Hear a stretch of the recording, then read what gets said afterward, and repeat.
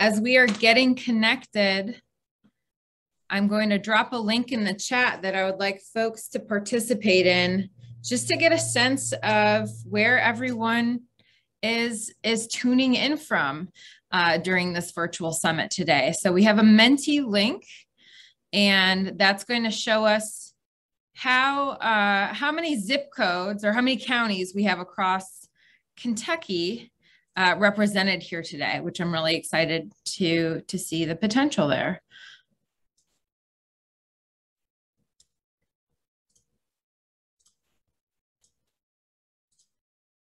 All right, we're getting some answers in, quite a few from Jefferson, it looks like. And this is a word cloud, so the bigger the word, usually the more responses that are the same for that word. But I'm seeing Woodford, Warren, Whitley. I'm seeing east to west representation here, which is fantastic. Keep them coming. I'm going to leave this up while we do a little bit of housekeeping, and then we're going to jump into the day. So I'm Shannon Moody with Kentucky Youth Advocates, and Kentucky Youth Advocates is a nonprofit, nonpartisan advocacy organization whose mission is to make Kentucky the best place in America to be young. And we do that through a lot of different means. And one of those is creating opportunities for work in different spaces with the voices of folks who are impacted. In particular, today, we're talking about kinship care with the Kinship Families Coalition of Kentucky and several other experts from outside of our organization to give some insight on kind of where Kentucky sits around kinship care, both formal and informal. So we're talking about those who have some involvement with child welfare systems, but also ideally we're going to hear a little bit about those who are not connected to the child welfare system in that informal setting as well. But we're going to hear a broad range of information today. It is a packed 2.5 hours. So make sure that you're moving around a little bit when there's an opportunity. If you're more comfortable with your camera off, it's okay to keep it off. If you're more comfortable with it on, we'd love to see your face, so please feel free to do that. We are recording today, and we will share the recording through YouTube as a follow-up to this summit. We'd like to thank United Healthcare for their generous sponsorship and making this a possibility today, as well as Casey Family Programs for their support in part 2. And part 2 is coming up over the next couple of months, where the Kinship Families Coalition of Kentucky is going to be working with support groups across the state to really dig in to what they are seeing on a local level as far as opportunities and continued challenges, so that we can gather all the information, look for trends, and then report it back to the fine folks who are on this panel and within leadership today. So we are going to start with a short video from a kinship care advocate who we've known since she was in high school. And you'll get to hear a couple words from her, and then we will jump into the program with Norma Hatfield after that. So without further ado, I'm going to turn it over to Jessie, who will share that video from Katie and those opening remarks. We are so grateful that you're here. Welcome everyone to Kentucky Youth Advocates 2021 Kinship Summit. Thank you to kinship caregivers and advocates across the great state of Kentucky for attending today. I so wish that I could be there today with all of you to celebrate Kentucky children and families.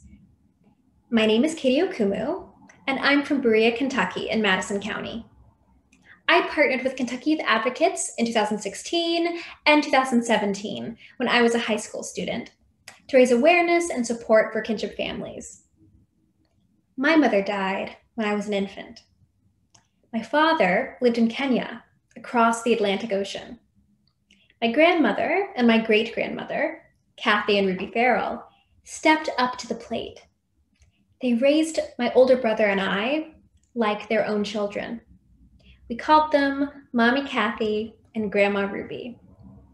Long after they had finished raising their own biological children, they were given 2 more. My family struggled financially, especially after my grandmother died. Our greatest champion, my great-grandmother, was our guardian until she passed away at the age of 98. In high school, I recognized how challenging it was for my grandmother and my great-grandmother to raise us and go under-recognized and under-supported. Kentucky Youth Advocates and their staff helped me find a voice. But most importantly, they helped me, and they did the work of elevating the story of kinship families in Kentucky, families like my own. I was able to work on the First Lady's Youth Voice Council, raising awareness and advocating for support for kinship families in Kentucky. We met with legislators in Frankfort, and we talked openly and honestly about what was impacting kinship families, what it was like being in a kinship family. I want to share where I am now with you all because I wouldn't be here without my kinship family, every other kinship family in Kentucky, or Kentucky Youth Advocates. I'm a graduate of Harvard University with a degree in history and literature, and I just started a job teaching high school students United States history in Boston. I love my job, and I love my job because of my students. Like many of us here today, many of my students live with their grandmothers, their grandfathers, their aunts, their uncles. Many of my students are in foster care, adopted, or other family structures.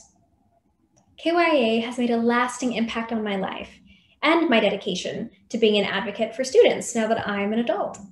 Once again, I wish I was there with you to celebrate how far we've come and also to think about what else we can accomplish together.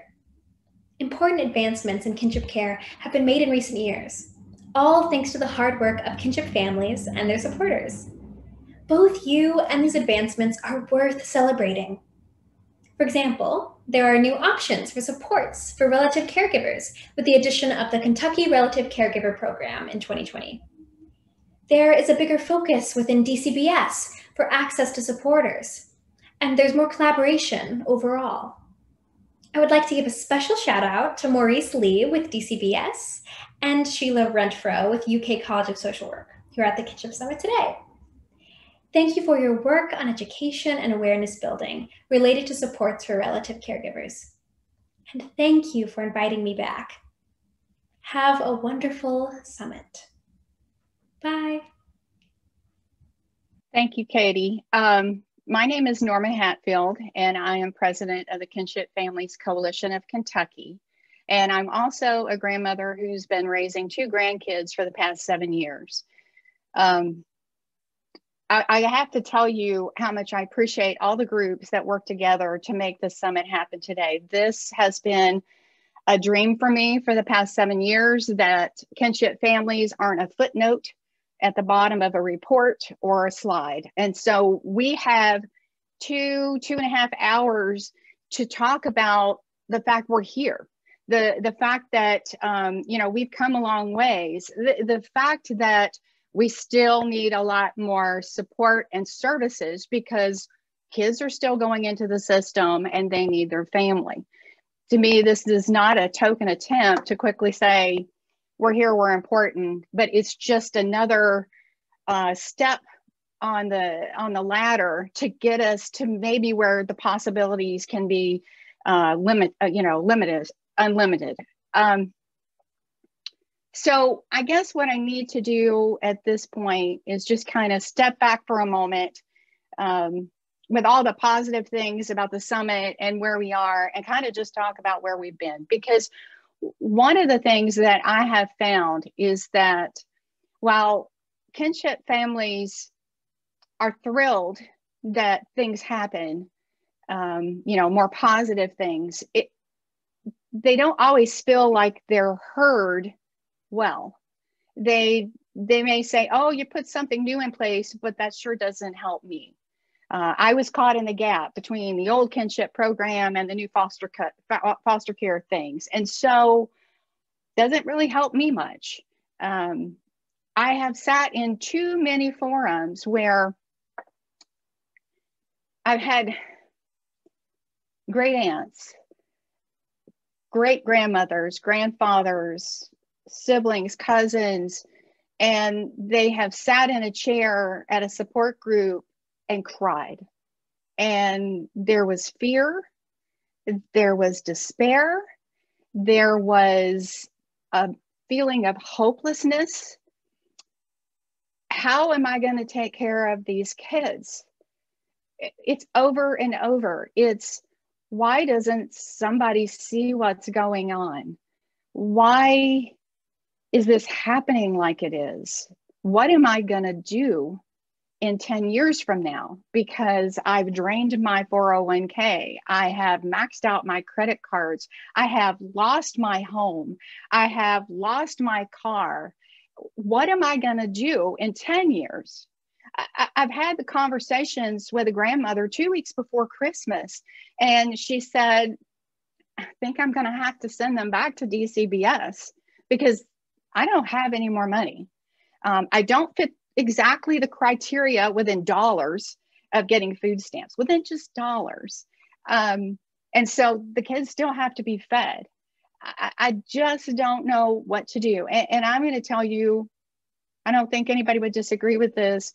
No grandmother should ever have that on their minds, that they're going to have to do this. In 2013, we had an old kinship care program that paid $300 a month, and that ended. And some of the things that I heard from folks was, well, they just dropped it out of the budget and moved on like things changed and nobody needed any assistance and these kids weren't in the system anymore. And we're still here.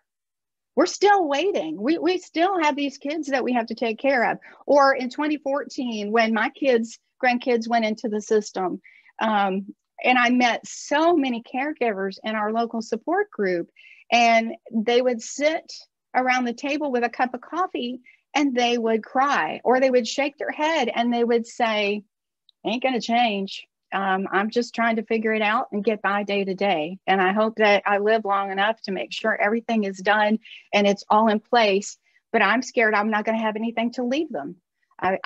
There is no options for college because I've drained every cent that I have. I think when we started the petition across the state of Kentucky, and so many of you jumped in, and I know you were nervous about sharing your stories.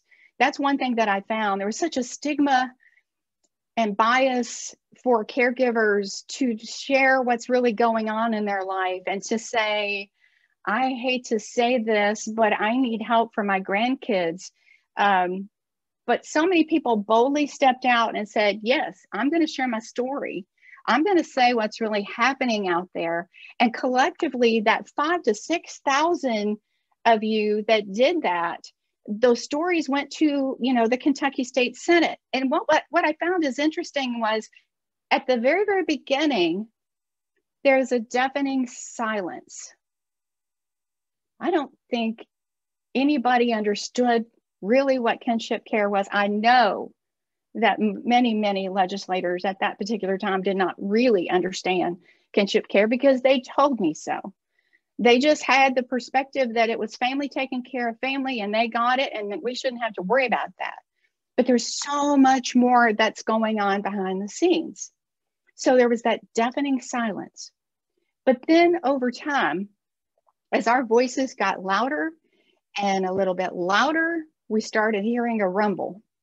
DO versus Glisson came out, which had been working along, in parallel with the petition and the things. Had been working on that had been worked on for years. And all of a sudden, the media came out and they're announcing that kinship families are going to get foster care assistance and all of that. And there were many that did get some of that assistance, but there were so many that had shared their stories that were still waiting. And then we had Family First. And Family First brought more opportunities at the federal level and gave states more flexibility, and they gave them more opportunities. And Kentucky quickly jumped in and they set up their DCBS service array. And the legislature was talking more and more about what can we do? We've got to solve some of these problems. And it got really, really exciting. And that little bitty rumble started to grow. Now, we're not where we could be. There are a lot of things that I feel still need to be done. There are a lot of things that many of you have shared with me that need to be done. We still have families from the 2013 timeframe when the old program ended and Family First and Dio versus Clisson happened.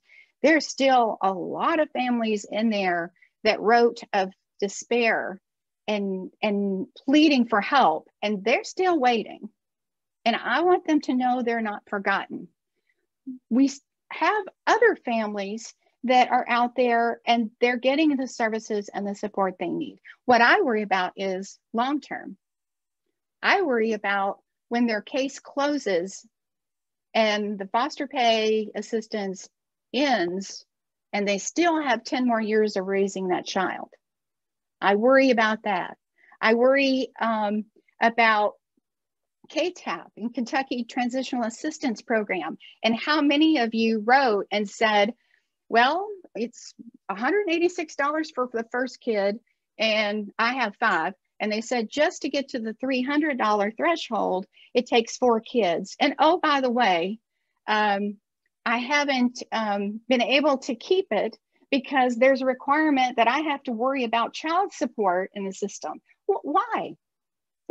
It's why do we put that on people that are doing the service that they're doing, to put that on them as well? Let them focus on saving the kids, helping them heal, providing what the resources that they need.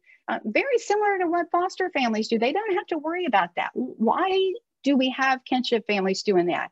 I think that's conversations that the commissioner has been amazing, and I email her and she answers me back, and she's been looking at KTAP, and we're going to have more conversations. But these are the things, these are the cries that I hear from so many of you. The dollar amount, from what I've been told, that 186 has been there since the 1990s. Where are we looking at inflation? How much does it really cost to raise the child? What are the needs that are there? These are all the things that I see amazing possibilities for, and potentials. I just quickly grabbed a couple of the letters from that petition, and I keep these on my nightstand, and I focus on those pretty much every day. It's my reminder of what's going on out there, really going on out there. We hear the statistics. Kentucky is #1 in abuse and neglect again. We hear the stories on the news that some child was terribly neglected and in a situation that's just horrible. And it was just a 5-second, synopsis, and a lot of us want to move on. But then there's the families that are actually in that, and they're trying to resolve the situations with those kids. Kids should not be penalized. Abused and neglected kids should not be penalized because they go to family. That's the bottom line. These kids are part of a situation of an epidemic, I feel, of, dealing with substance abuse.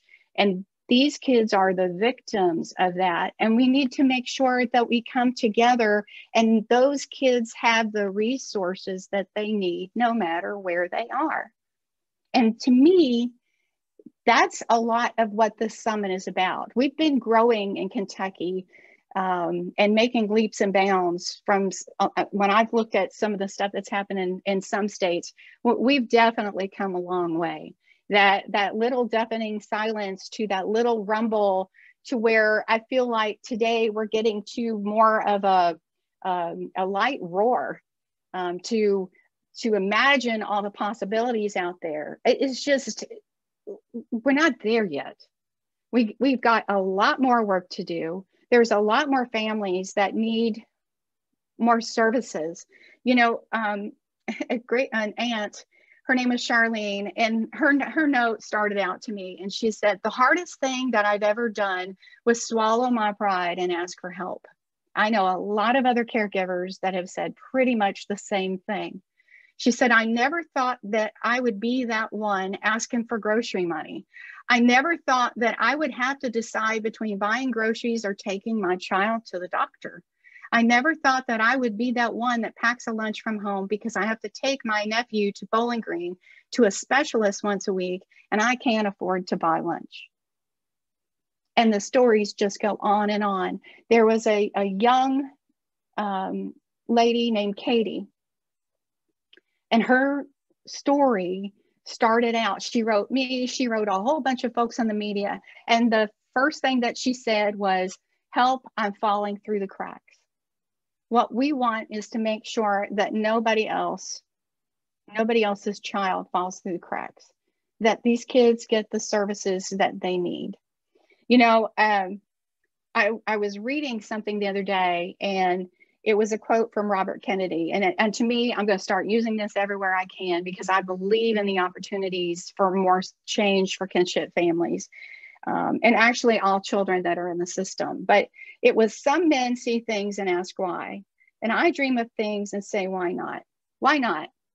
Why not do more for the children that are in Kentucky? Why not look creatively and see what else we can do and make sure that a child that needs something, you know, very simple as food and shelter gets that? Why not dream for much more?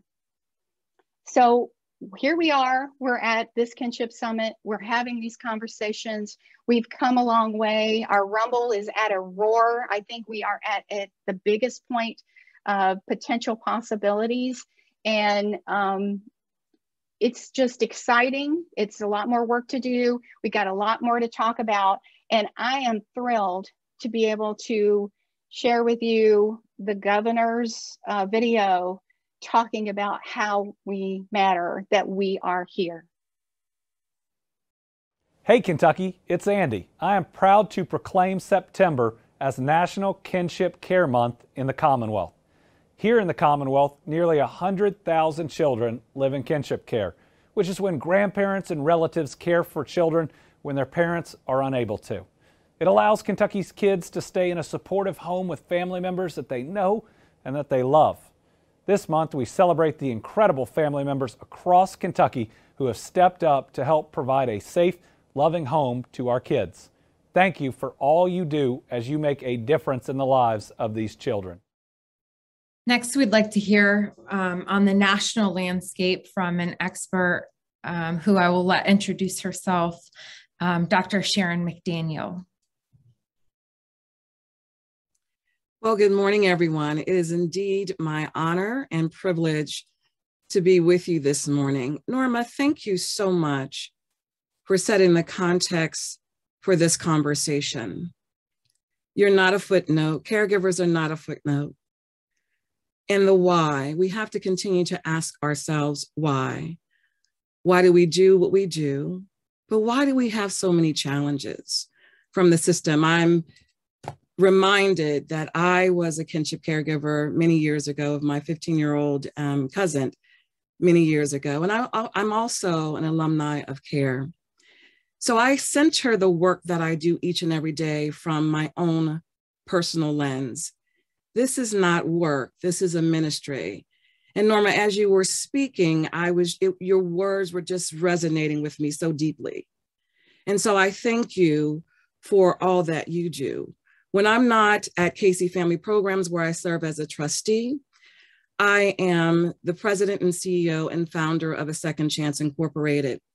We've been around for about 28 years, but I also worked in the child welfare system before that. I left as an administrator because I wanted to see what was going on, my own experience. I wanted to understand how I could make a difference. And back in the 80s, I was actually placing young people with their kin because that was my experience. I was able to, my mom died like Katie. My mom died when I was just 2 years old. And my father made a decision that he wanted to place his 3 babies with his extended family. And we were placed with fictive kin. So we were not necessarily with people who were born to us by blood, but we were in his network, in his village. And that's what we're talking about today. We're talking about the village. We're talking about caregivers stepping up not because they're just required to, but they have the love and the desire, but they also need resources. They also need resources. Norma, it grieves me to hear about the grandmom who's gone through her savings, that she's now a part of the new poor, grand families who are going through their savings, their retirement, they are a part of the new poor. And we ought to think about that. So in Pennsylvania, where I'm from, we actually pay grandparents from day one, and they are paid the same foster care amount for each child. So $450 per month per child. And I'll get into some of that as we talk. So I want to thank Shannon for just inviting me, Anita Shannon for inviting me as well from Casey Family Programs. And I certainly want to thank the commissioner for being here today. I've had the pleasure of meeting with her before, and certainly she is a powerhouse, and she is centered her work on kinship care. So also I want to thank each of you, caregivers, advocates, who are here to learn more about the national landscape of kinship care. I also want to honor the land that I sit, the Cherokee Nation, the Iroquois people, the Susquehanna and Delaware people. This is the land I sit in Pittsburgh, Pennsylvania. So I want to move the slide ahead, and I want to ask you, how are the children? Kinsirian Ingera, how are the children? How you see the children will determine how you treat the children. So Kinsirian Ingera, how are the children? You can put in the chat, how are Kentucky's children? I want you to think about that. I also want you to think about the why. Again, going back to why are you here? Why are you an advocate? Why are you a kinship caregiver? Your why is important. And for the child welfare leader and the workers, I want you to understand that it's important that you think about what happens before you knock on the door. What is your attitude about the children and families that you will encounter? Do you think that family is not good enough? And if you don't think that, why? What if it were your family? Would they be good enough? So I want you to think about your why. We'll move to the next slide. So here's the Kentucky story. I'm a quasi-researcher, and I always want to talk about data. And so we'll move through just to see what your data looks like. Next slide. So I'm proud to say that you all were really moving in a trajectory that you were having less kids coming into care. Now, this is sort of dated data, and I'm sure there's probably more updated data, but this is from the Kids Count report that just came out. And so you were moving in the direction that you were placing less children, and you're on that downward trajectory, which is a good thing. But I also want you to look at where the children are going. Next slide. This is the raw data, but I'll also show you the chart. But most of your young people are going in traditional foster care. Next slide. So you will see here that 67% of all your children that are going into out-of-home care are going into non-relative placement. And I think it goes back to what Norma is saying. So why is that? When we show up and then knock on the door, it really is our values. All that we do is centered in our values and belief about what we think about the families that's before us. So that number really ought to shift. It ought to shift. But I wanted you to see your data. Sometimes we don't know what's going on in our systems until we're able to see our data. Next slide. I also wanted you to see your data about your overall child well-being scores. And again, this is 2020 by the Kids Count report. And you see, if you go down in the middle of the slide, you see that your overall ranking of all these child well-being indicators, you're about 37.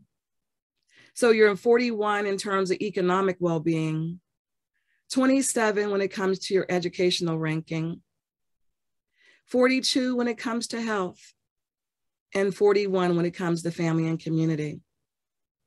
So I think you know, and you would agree that you're doing well in some areas. In some areas you have to improve. And that's 37 out of 50 states. So just put that in context. Next slide.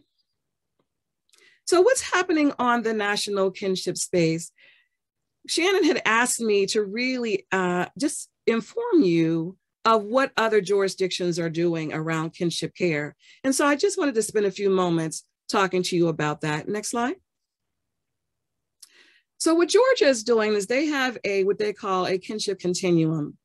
And they really are looking at how do they license more kinship caregivers in their system.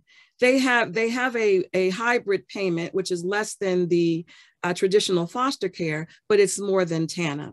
And so that's what they're doing right now. But they really want to bring more young people and families to licensing, which they would get the full foster care payment. One of the areas that I helped them with was this voluntary kinship program. And this is when they looked at their data, they recognized that there were many children that one either should not have been removed or they go back home in less than 90 days. And so what I asked them to think through was how could they create a system where they could just pay the caregiver for the time that that young person was there. They did not have to adjudicate the child dependent, but work with the family upstream to get the young person home. And that program is working remarkably. So you're talking about not an adjudication, families are being paid short term, and the kinship caregiver becomes sort of the respite provider for their daughter so that they can really, the young people can go back home, grandma can move on with her life, and in fact, she's reimbursed at the outset. So that's something that Kentucky might want to think about when you look at your data. Next slide. So you've heard that California, they have a law that it's mandatory, their California Continuum of Care Reform, that they're required to look at kin placements at the outset.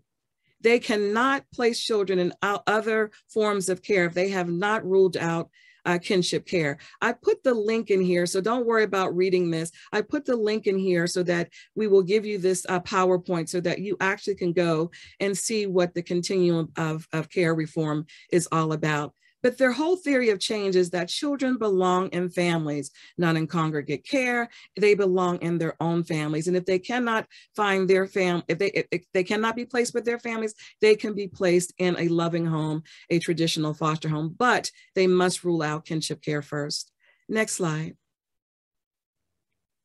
Florida has a relative caregiver program. They've had this for a very long time. They've had some fits and starts, but I think that they are on the right track in terms of how to support kinship caregivers and how to ensure that they are receiving the same payments as foster care. And you heard about your case. You know very much about your case. It was your lawsuit. And trust me, you're not the first one. I'm going to talk about Pennsylvania's lawsuit, Allegheny County's lawsuit as well. So you are required to do many things. One is look at kinship first, but also pay them like you would pay traditional foster caregivers. Next slide. And then here's some promising practices that are in the California Evidence-Based Clearinghouse. And these are just support groups, intervention programs with grand families. And I'd like you to, again, look on this website so you can see some of the opportunities that you may have as you continue to build your program. Next slide.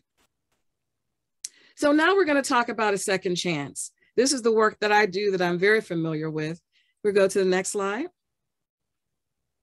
So I want to, if we can click all of the buttons, I really wanted to make sure that you will see everything. But we started in 1994, but these are the laws that ground the work that we do. So you need to understand that this is a legal framework that allows us to do what we do. But I want you to go up to 1979. 1979. That is Yoakum versus Miller. That is a U.S. Supreme Court ruling that says kinship families cannot be discriminated against because of their relative status if they can meet the same licensing requirements as non-kin. And so we go back to 1979. Your lawsuit is more recent, but it's the same core ideas that just because you're a relative, you cannot be discriminated against if you can meet the same licensing standards. In Allegheny County, our lawsuit was the Rivera versus Allegheny County. And that was our lawsuit that then created a second chance. So the fact of the matter is we've been having this discussion for a very long time. Sometimes I think that I am in a time warp that we're standing still, because I've been having these conversations for almost 30 years, and I'm still having I can really record myself, push play, and it's the same conversation. And many of the things, Norma, that you talked about. And so the other thing that happened once a second chance was established in 1997, the state of Pennsylvania was sued because there were 13 counties, including Philadelphia County, who did not have a kinship care program. So what they did was that the ACLU sued the state, and they entered a consent decree. And so now across Pennsylvania, kinship care is widely spread out, known, and every caregiver, again, I want to underscore this, every caregiver is paid day one. And what we do is, and I'll talk about this a little bit later, is that we actually have a 60-day window in which we can license families. And the state and the counties pick up all of those resources during that licensing period. Next slide. So a second chance, our model is centered in our values: conviction, dignity, respect, and honesty. That's how we approach every caregiver, every provider, every organization that we work with. Next slide. And we can put all of the houses up as well, because I really want to underscore, this is what a traditional family looks like. The family dynamic, the child, we see the little red child, that child is in a home. Let's put up the next house. If we just click. This is the foster care dynamic. We remove everybody that child knows, and we place this child in the stranger home. That's what that child is experiencing. Everybody that they know is gone, and they're in a new situation. Next slide. Not next slide, next house. This is the kinship dynamic. The child remains in the family, in the house, but they are displaced with grandma, auntie, but they remain with people that they know. Next slide. We work with the triad, and you'll hear that in the language, in the vernacular, but a second chance really advanced this notion that you cannot just work with the caregiver, kinship caregiver. You have to work with the birth families. You have to work with the paternal side of the family, and you have to work with the child. So we talk about the triad because we're working with everyone. That child should not have to be twixt and between and picking who they want to be with. The family is the village, and that's why we work with the triad. Next slide. Here's a licensing process that I talked to you about. What happens once the child is placed, we work with CYF, which is our agency, our child welfare agency, and we move that young person through the system. They're placed immediately, and the caregiver is licensed in 60 days. We use the same standards. They're not less than, so they are licensed at the same rate. We also say that we license in rather than license out. I know that I'm close to my time. I want to go through a couple of more slides because I wanted to be able to answer a couple of questions. We'll go to the next slide. This is the process of the gold standard. And you all will get this so you will know exactly what we're doing. But this is our gold standard process. Our average time of licensing is 45 days. Next slide. Here are the services that we offer. You will see the triad. Each group, we have services for the triad. They're all different. Next slide. We can keep on going through that. My designer sometimes does a lot of, so this is the curriculum that we use to go through our process. We can go to the next slide. These are the support services that we offer to our caregivers. Next slide. This is a navigation program, and I wanted just to pause here. We are actually housed in the offices of our 6-county child welfare organizations. I have a worker who is housed there. So they actually help the child welfare system understand kin that are available at the outset. We select at least 3 kinship caregivers that we work with the birth parents to identify. So we will talk more about that. You'll see this and you can go on our website to see more about our kinship navigation program. Next slide. So, and we go through all of that, click, click, click.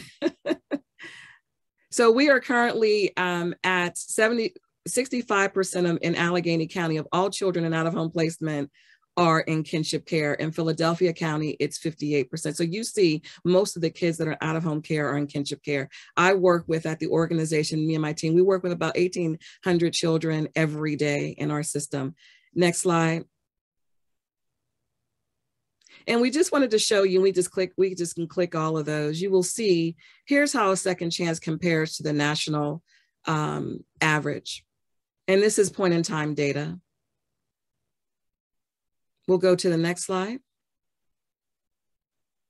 Here's the number of young people, birth parents, caregivers that we work with over our 28 years.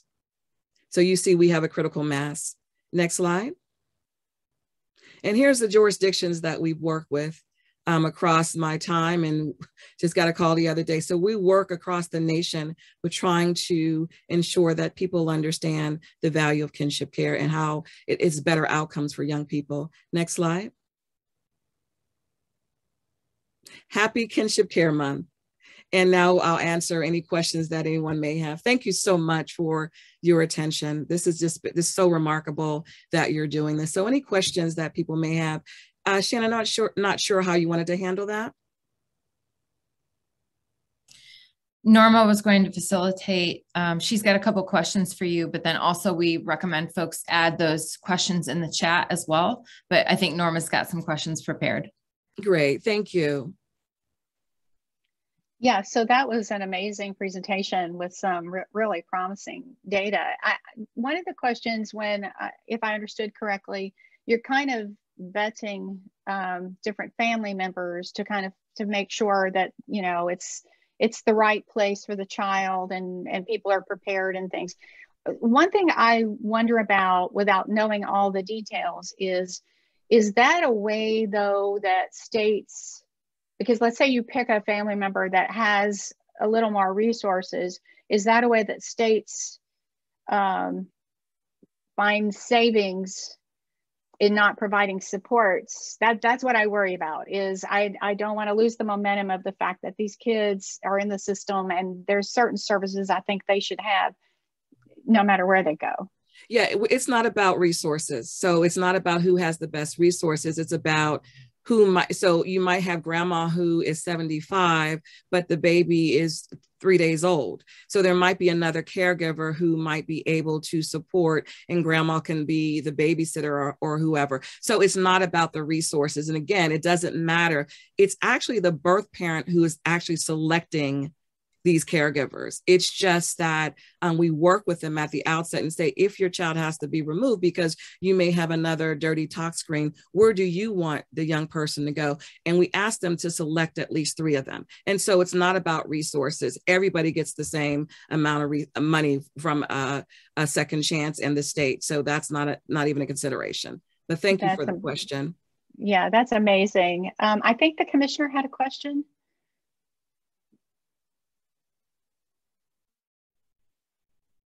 You're on mute, Commissioner.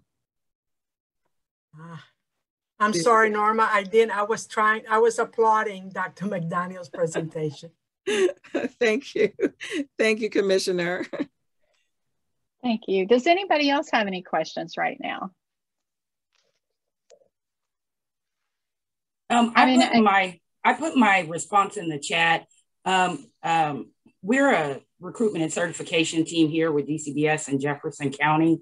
And I think we have several of my team members here.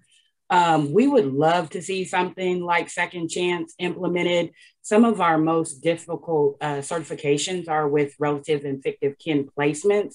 And I think a lot of that has to do with families not being adequately prepared for the process. And so to have somebody from the outside who has the time and the resources available to help the families with some of those roadblocks would be really wonderful. We all know DCBS is very short staffed as far as, you know, the workers that we have available to provide some of these supports. So I'm really excited to see transportation, you know, being a part of that service. We have a family now that's taken a placement that, you know, can't really manage going to pick up a crib, even though we provided the resources. Then how do you get to it? And so it's very difficult for us with the caseloads that we have 50, 60 plus to be able to support them in that and get through the process. So I'm glad to see there's some decision makers here that, you know, are hearing some of these innovative things that might be able to help my family, help our families. Thank you, Shanti. Actually, we probably do about 2,500 transports a month. We have a whole separate division that just does nothing but transportation. So you're absolutely spot on in terms of that need. So thank you so much for your comments. So I'm going to ask another question, Dr. McDaniel, and I apologize if you covered this. So when you're looking at, you know, you're working with the parents to find where the right fit is going to be and working with the different family members to find the right fit. Are the children, again, are they engaged in any of that piece? Are their voices heard as well? So absolutely, depending, and certainly for you know, verbal, you know, children and teenagers for sure, because they, you know, it's really about where they think that they can be comfortable. So a part of, and that's why we talk about the triad, we have to center the conversation in the child's voice as well. I remember when no one asked me about anything. I was a teenager, 17, and no one asked me anything when I was in the system. And so the fact of the matter is that's a value for us to ask the young person where they like to be placed. Any other questions? I just have a comment about all of this. When we gained custody of our 2 grandchildren, I didn't know anything about kinship care to start with. And when I told my husband we were going to get custody of or they were at least going to start getting placed in our home, he said, how are we going to be able to afford this? And my comment was, if God wants it to happen, He will take care of us financially. That was my thought, my whole understanding of life. He's going to put us there, so we're going to be okay. And then somewhere along the line, after we were going to court regularly, I don't remember exactly how I got connection with somebody from Kinship Care. But at that time, the program only allowed for a flat $1,000, and it was to be used to help pay for a lawyer to gain custody, if that was our goal. And then the money ended. It didn't continue on for months on end. And so we were financially on our own. We made it. We're fine. The youngest of the 2 is a senior in high school now. And through the caregiver support group that is in Owensboro, last year, or maybe 2 years ago, I heard about the potential of a new kinship care program starting. But because we had custody, I didn't feel like that we had any ability to financially gain from any of that. So maybe as our family has lost out on some financial assistance, however, through various things have happened, we have gained child support from the parents through the court system. And that's a whole nother day's discussion. Anyway, we've done fine. But I hope that new families coming into this will be able to access more information to know that there is assistance out there. Like you said, there's families that have fallen apart financially because they didn't know where to go for help, or they were at that borderline of not qualifying for food stamps. Mm-hmm. We've not gotten food stamps through this. We've been fine. But I know there are some that maybe it wasn't just one child they were trying to feed. It was several. And now, through unfortunate circumstances with the pandemic, there are more food banks out there through a lot of churches that are stepping up to the plate and helping a lot of families in these circumstances. And I think that's wonderful. I hope that the Kinship Care program grows and is made more aware of through the court system, probably, that there's help out there for these families that are, whether it's short-term that they're caregivers or long-term like us, because we've had both these children since they were infants. Thank you, Ms. Thompson, for your voice in this space. And thank you all so much for allowing me this space to talk about a second chance. And I know that the commissioner is up next. So Shannon, I'll turn it back over to you. Thank you so much. You're welcome. Thank you. Thank you, Connie. And thank you again, Dr. McDaniel. And as Dr. McDaniel mentioned, Commissioner Marta Miranda Straub is up next and has some insight on the state as a whole, and has a lot of information to share. So I'll pass it over to her. Thank you so much. Really honored to be here. Thank you to Kentucky Youth Advocates for always lifting the voice of those impacted. Certainly, Dr. McDaniel, have a lot to learn and a lot to honor and cherish from your presentation, and really glad that I was here to listen to you. Extreme thank you to the Casey Family Foundation for always bringing expertise so that we can provide, we can grow and we can learn. A huge thank you to you, Norma, for always lifting the voice and bringing it to my attention and our attention. We're honored to have you work with us as a trusted advisor as we design a 21st century agency. We have a long way to go. We have begun some very important conversations, one about KTAP and how that program has not changed in over 30 years. And we're looking at revolutionizing that program as well as how we deal with kinship and fictive care. Our goal is to diminish barriers and increase access and place the lived experience of those who we serve at the center of everything that we do. However, we're not there, and we're incredibly honored to be here to tell you a little bit about where we are now. I want to do a couple of things. One is thank Maurice, who has agreed to present with me, because many of you may not know what we have programmatically, and he is a program expert and can actually give information, and this PowerPoint will be available to you. A lot of what I think we don't do well consistently is educate everyone about what we do and what's available and how to get there. So hopefully we'll get more of that. I want to say that kinship and fictive care is a priority on multiple levels for me as a commissioner. One, what happens is that child remains connected to their roots, to their heritage, to their culture, to their stories, to their family.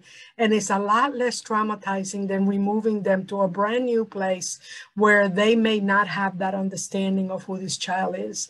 So although foster care is an important temporary service, kinship care and fictive care is the desirable placement when the family member, the biological family, is not safe or ready or capable of managing the child.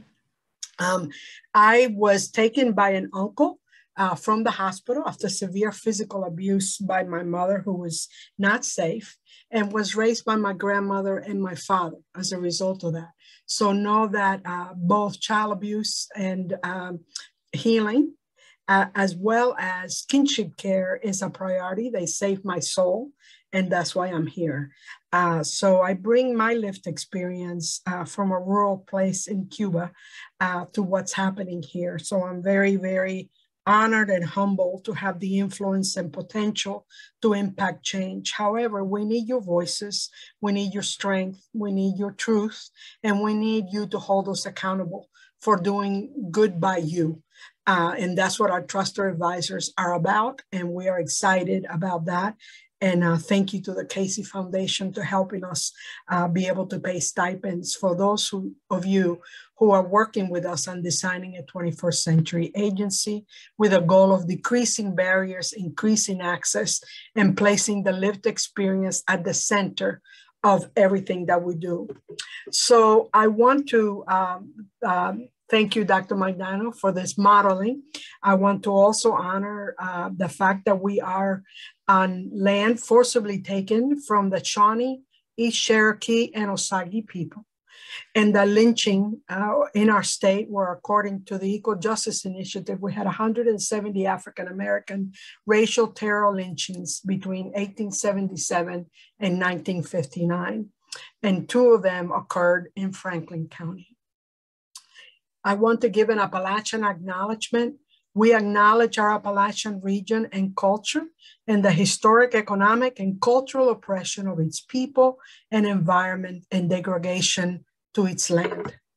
So kinship and fictive care. Slides 2, please. Family First Prevention Service Act. This is the first time I believe that we structurally and collectively made a huge impact on children and youth not going to residential care. We were one of the first ones to take advantage of this federal opportunity, and we invested in Family First. And the impact and outcomes of Family First are impressive. And as a result of that work, we're expanding and adding a division of primary and secondary prevention to the commissioner's office. We will go to the legislature and ask for that reorganization so that investment continues to be about moving ahead and beginning to support families and youth and children way before they need to come to protection and permanency. So I want to honor that was a huge impact for our state, a huge impact for us, and a major growth for us moving into prevention and to continuing to reduce the amount of children and youth that would go into residential care. That, I'm happy to say, continues to decline regularly. So prevention. Our goal is to keep children with family. If the original family, like mine, was not healthy enough or safe enough for that child, then, we first begin with, prevention. Maybe that biological family needs to go to treatment. Maybe they need economic resources to be able to feed their kids. Maybe they need mental health support, etc. The whole piece around family preservation. So our goal is to preserve family, to reunite families, and to strengthen families. Kinship care is that valuable step. Those of you who care enough to take on the responsibility after you raise your own, most of you are grandparents and aunties and folks who have already raised your children or chose not to have children, and then all of a sudden your daughter or son is addicted or mentally ill, and you end up with a child at your door that you were never prepared financially, psychologically, or emotional to handle. But you open your heart, you open your home, you open your pocketbook, and you say yes. And a lot of the times, one of our barriers is that our workers don't necessarily tell you all the options that you have, that you don't necessarily have to adopt, that you can be a foster placement and receive all of those resources that you deserve. We're working on making sure that you get that anyway, but we really need to do a much better job with that. Again, one of the challenges that we have, and everyone does now, but we did before, is really having a healthy and stable capacity for our workforce. We have not paid a living wage to our staff. We have not provided the policy and support on secondary trauma. We have not provided the expertise that is needed of content experts to bring new folks to understand how it is that we work with complex trauma. Our goal is to reduce caseloads between 15 and 18, which is the best standards. Folks are traumatized when they come to us.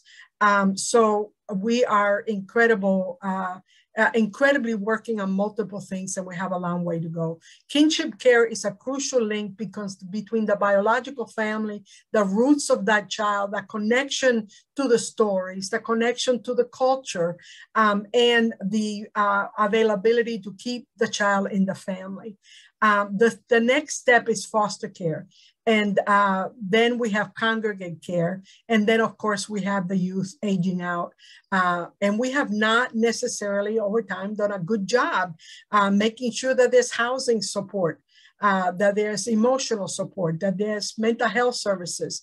So a lot of these young people struggle. So we have, as a trusted advisors council now, we have youth who have aged out of foster care, youth in foster care, as well as biological, fictive kin and adopted families, helping us identify where the gaps are, where the barriers are, and moving forward with us in building a 21st century agency with a lived experience being the center of how we design and evaluate programs and helping us stay accountable to the promises that we're making.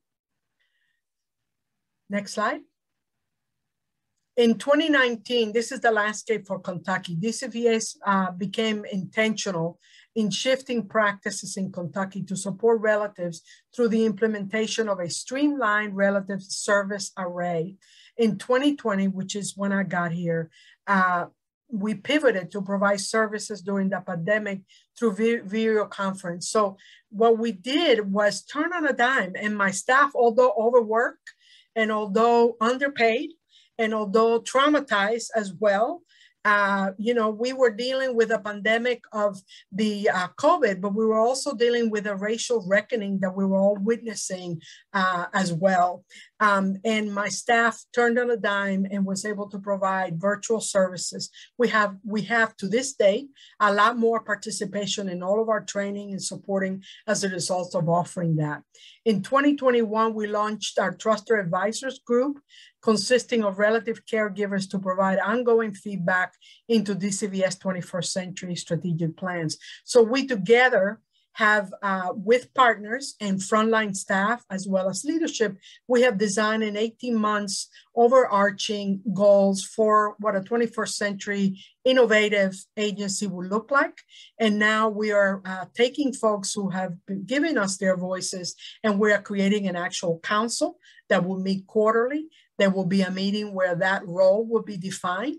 And then the ongoing conversations between staff and the folks with lived experience will be part of how we design, evaluate, and hold ourselves accountable to the commitment that we've made about revolutionizing everything we do. For example, KTAP has not changed in 30 years.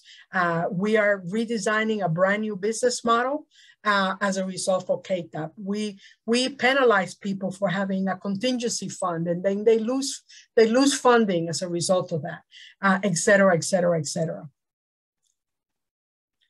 Move forward. Here's some of the data points. These are the folks seeking approval versus approved versus informal placement. As you can see, we have the caregivers approved home is 39.53%. And then the other two, which is informal, as well as the folks that we have seeking approval. The service array option chosen by the caregivers mostly is receiving optimal support. Of course, you're dealing with a child, a youth that you never planned on, that drains your psychological, social, and financial resources. And then we have about 39 point of view, almost 40, who are receiving limited support as opposed to optimal support. This all needs to be blue, okay? That's the goal. Next. Okay, at this point, I'm gonna ask Maurice, who is one of my program superstars, and who can give you more information about the in-depth piece of the programmatic resources available for kinship and fictive, as well as you know, be able to answer questions later that are a lot more granular that I'm able to do. So thank you, Maurice, for being willing to present with me and to present to us. Righty, thank you, Commissioner. So as she stated, my name is Maurice Lee. Some of y'all actually know me by Mo, but whenever you go to email me, it's Maurice Lee. So the relative and fictive kin service array, as the Commissioner was talking about, back in 2019, this became a new program for us. Caregivers, it gave us the ability to give caregivers the ability to seek approval as a foster parent or obtain custody. You know, whenever DCBS is involved and there's, you know, children aren't safe in the parent's home and we have to place them outside of the home, obviously, our practice has always been to seek out relative and fictive kin caregivers. So if that, you know, happens, a social worker then will go out, will begin to assess your home to ensure that it's safe and ensure that caregivers are eligible for placement. For the sake of time, I won't click the video link, and we will share this PowerPoint. But the link below, it provides a breakdown of the service array clearly, so that way it's an additional tool that we use to help explain to families what their options are. While I always say your social worker should be your first tool, it just always helps to have something else there as well to kind of help you dive in and figure out what's best for your family. Next slide. So the service array, so a relative or fictive kin caregiver can be approved as a basic DCBS foster home and meet all requirements for basic foster home approval. We also created the child-specific foster care type, and it's for those who want to maybe need a waiver for reduced training hours or have waivers of non-safety standards. So say, for example, if your home may not be able to be approved for basic if you have 3 kids and 3 bedrooms. A non-safety waiver, you know, you could maybe have a bunk bed in there and that would be your non-safety waiver. While we do have the child-specific type, we really strive hard to approve our homes all as basic foster homes, regardless. Any parent or any relative or fictive kin caregiver that's going through the approval process will receive $6 per day per diem up until the time that you're approved. And based upon if you're approved as a basic home or a child-specific home, it depends upon, you know, what your final per diem will be. If it's a basic home, it's $24.10 per day per child, and a child-specific is $11.51 per day per child. Whenever I'm explaining to the field, because one of my jobs is to reach out across the state and make sure that our workers are aware and have a clear understanding on how to explain the service array to our fictive kin caregivers, we do have our recruitment and certification staff that will actually go into the weeds of the approval options with families at the informational meeting. A relative is eligible for the relative placement support benefits at the time of placement. And what the relative placement support benefit is it's a one-time payment for that child that's being placed with that relative that may have an emergent need, like, you know, there might be a clothing need, or you might need to get an extra bed or something, and it goes up exponentially. So if you're receiving 2 kids and you're a relative, it would be $700 because it's $350 per child. Historically, fictive kin placements have not been eligible for this relative support benefit. But with the recent passing of House Bill 492, fictive kin will also be eligible for this benefit in the future. And I can say right now that we're actively working on amending our regulation, and we're hoping by the spring of 2022, we will be able to then offer this benefit to fictive kin caregivers. But I need to let everyone know up front, it's also, while we were opening this up to fictive kin caregivers, we were not allowed additional appropriation to be able to have the funds potentially to support all the caregivers throughout the year, but we are working with our legislators, hopefully, to be able to gain additional appropriation, because we want to be able to offer this to all of our relative and fictive kin caregivers. Next slide, please.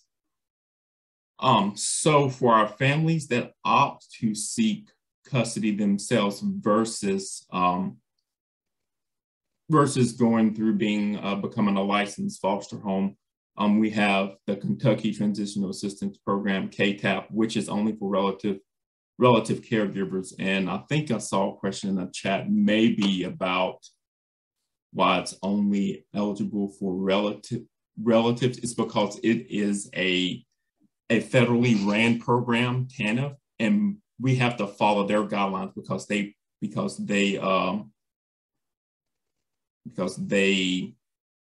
they're the ones issuing us the grant for this. SNAP, that's our Supplemental Nutritional Assistance Program, that's based upon income, and then Kentucky's Children's Health Insurance Program. I can tell you a good bit of our families that apply for that, more than likely your child is not going to be denied for that benefit. But with family support, I'm not an expert on all the charts and the graphs and whatnot on determining eligibility. So your best bet is to call them at the number listed below to determine your eligibility for those programs. Next slide. Childcare. If CHFS was not involved in the placement of a child, the applicant can apply for childcare income eligibility through the Division of Family Support, which is the same number on the other slide. But DCBS also offers childcare subsidies through the Child Protective and Preventive Services authorization of the Child Care Assistance Program. And to do that, you can email the relative.supports@ky.gov or call that number to reapply for childcare. And that is only if DCBS was involved with placing a childcare. All of our information about family supports or benefits for relative or fictive caregivers can be found at KY Faces. And whenever you get to receive the PowerPoint, if you click on the KY Faces hyperlink, it will get you to that screen. Next slide, please. I know a big thing and a big component has been about services that we offer to families that have informally taken placement. And so one of the new things that we've done and launched in partnership with UK is KY CAN's Kentucky Information Navigation Support. It was created to support CAN and fictive CAN caregivers, and it connects them with a peer supporter with lived experience. And some of them have lived experience as a foster parent and kinship care experience. It's currently being piloted in 2 DCBS regions, at Salt River Trail and Cumberland. And just to kind of give you an idea where that is, just in case you don't know, Salt River Trail is kind of outside of the Jefferson County. So you're dealing with Oldham, Trimble, Henry, Franklin, Nelson, Bullitt County. And then Cumberland is the southern part of the state near Laurel, Pulaski, Whitley, Bell, and so forth. If you do have any questions about KY CANs, you can put something in the chat. My partner in crime with KY CANs, Sheila Renfro, is actually here with us today. Next slide, please. So with KY CANs, the caregivers, they receive weekly face-to-face meetings through virtual spaces such as Zoom or FaceTime. Each meeting is a minimum at least 1 hour. Weekly phone calls happen, again, ranging from brief check-ins to extensive conversations. Phone and text support is needed for crisis-related situations. Anyone can be referred to KY CANs as long as you live within those 2 service regions. So you can self-report. Someone can do a referral on your behalf, and Sheila would be glad to take your referral. And if you agree to accept services, then she will gladly get you assigned to a peer support mentor.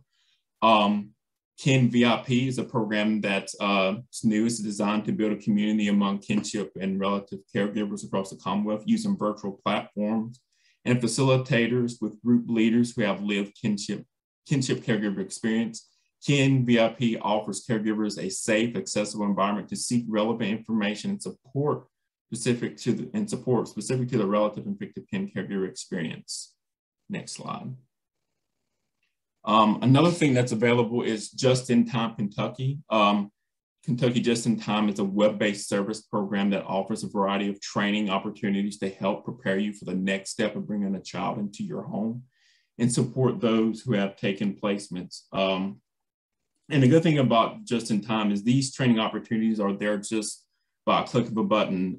Some of the current trainings on the website pertaining to kinship care currently are co-parenting and kinship parents with the birth parents, or keep it in the family, the unique issues of kinship care. So, or if you're looking for a video around appropriate discipline techniques based upon the child's age, there's also videos and insights on that. Next slide, please. So now I'll turn it back over to the commissioner for this last slide. Thank you so much, Maurice. Appreciate your expertise and willingness to get the nitty-gritty into what we can offer and where folks can get more information. What's on the horizon for us? Kinship Catalog, a series of, as well as a series of trainings designed to provide kinship caregivers with web-based training content that can be accessed anytime, depending on when you're able to pay attention to it and be able to take it. So it may be like a 9 p.m. on a Sunday, it will be available to you, as opposed to having the structure trainings that are during times that may not be feasible for you. The initial catalog of 10 topics will focus trainings on subjects such as ARCs and IEPs, discipline, talking with teens, preventing child abuse, etc. Trainings are completed at the trainee's pace and are generally 20 to 30 minutes in length. So short but powerful ability to do that. That's part of our training catalog coming up. And training added as feedback from participants is gathered and trains are developed. So again, part of what we do is ask you whether what we're offering is helpful, what is not, what's needed, and then rework, retweak, and integrate it for the following time. So that will be the process with a coming soon kinship catalog as well. So Maurice, I don't know if you've had a chance to answer the questions on the chat that were very programmatic based. I answered the one I knew, but not others. So, and then we can open it up to see if there's anything left in there. So while Maurice is looking at the chat, I will be glad to, if you would unmute and ask anything that I can answer or that Maurice can answer, that would be great. And again, you know, this is not, and this is my commitment to you as your commissioner for the Department of Community-Based Service. This is not a one-time, this is an ongoing feedback loop, an ongoing getting questions, presenting, coming back, an ongoing commitment to make sure that we lift all families and all children, and that kinship and fictive care are primary supported and trained appropriately so that they can continue to help us care for the vulnerable children that you are helping to care for, that you are a priority for DCBS, certainly with my leadership, and that we are doing everything we can, and we'll look at regulations and we're looking at programmatic pieces about continuing to lift the resources and the support for kinship and fictive care. It doesn't make any sense that if somebody who doesn't know the child fosters the child, they get more support than if somebody who knows the child and is part of the family doesn't get the same support. That's one of those bureaucratic barriers that we are working through. I call it water on the stone. We have a lot of structural issues that we need to address. We have a lot of staffing, workforce issues that we need to address. We have an incredible amount of very old language and regulations and funding that needs to be updated. We're a 1950s dinosaur trying to get to the 21st century. No excuse. It's on us. It's on us to do it, and we can't do it without you. So Maurice, anything that you see in the chat that you can answer? Working on a response right now. Okay, thank you. So Maurice will answer in the chat. Shannon, I don't know how we're doing on time. And I believe Helen had a question, but I don't know if anybody else does. First, thank you for all the positive changes. And this is not, I know, a unique comment. Many of the kinship caregivers in the most dire straits do not have access to internet. You know, their only access may be through a cell phone that their kids are also using for school. So please, perhaps the cabinet can lobby in the legislature for increased access to broadband. I just think of the group that I used to facilitate in Louisville's West End, and none of the participants had access to computers.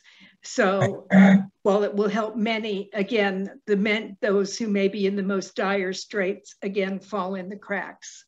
Thank you. Helen, you're absolutely right. We see that in the rural areas as well, right? In regards to access to bandwidth, as well as, you know, urban and rural folks living in poverty do not have access to Wi-Fi. So that's very much on our radar. In addition, as of June 11, we have opened all of our public-facing offices. So we've always, although the pandemic, we've been dealing with families at risk and children at risk in person. However, we had not had access to all of our public-facing offices. So anybody who needs to be seen in person can come to our public-facing offices and should be seen, as well as calling our call center. But we do have staff now in every office across the state where they can come and be seen as well. Right. I was just thinking more about the catalog. Training. Oh yeah, absolutely, absolutely. Many of our staff needs higher bandwidth to be able to do their job. It is a huge issue and one of those barriers to communication that comes with living in poverty and certainly living in rural areas as well. So we agree and we are working on that piece. Thank you. Thank you, Helen. And thank you, Commissioner Miranda Straub. We're actually going to be doing a couple of advocate virtual forums to hear about workforce and some things that are in development, but also some challenges. So I know that Representative Moser is on, and she's got a small window before she has to run and go run a committee hearing, actually. So we have asked Representative Moser to provide some remarks before we head into our panel with a couple of other folks, including an additional legislator. But Representative Moser, I can turn it over to you if you are ready. I am. Thank you so much, Shannon. It's great to see everyone, and I appreciate the opportunity. I do apologize. I have a special committee hearing in 6 minutes. So to address the broadband issue, the legislature appropriated $350 million out of the ARPA funds for broadband. So we're working on it. I'm chair of the Health and Family Services Committee, and prior to this role, I served as the director of drug control policy in Northern Kentucky. And so I have heard heart-wrenching stories of parental substance use disorders that often lead to children entering kinship or fictive kin settings. And I know that this is just one example of many examples when caregivers selflessly step up for the children in their lives. And I've talked to many grandparents who are raising their grandchildren. So I know of their struggles. And this is a topic that is near and dear to numerous legislators, at least in the House of Representatives and the Senate. We have made huge strides, and we will continue our work, obviously. We know that there are a lot of challenges. Today's forum is a great step in highlighting some of the good things that are happening, and hopefully giving you, the advocates, the tools that you need to keep advocating for these families. I know that a couple of weeks ago, Kentucky Youth Advocates hosted an event on adverse childhood experiences, races, and this is certainly something that highlights how to mitigate ACEs when children are experiencing a loss in their family structure for whatever reason.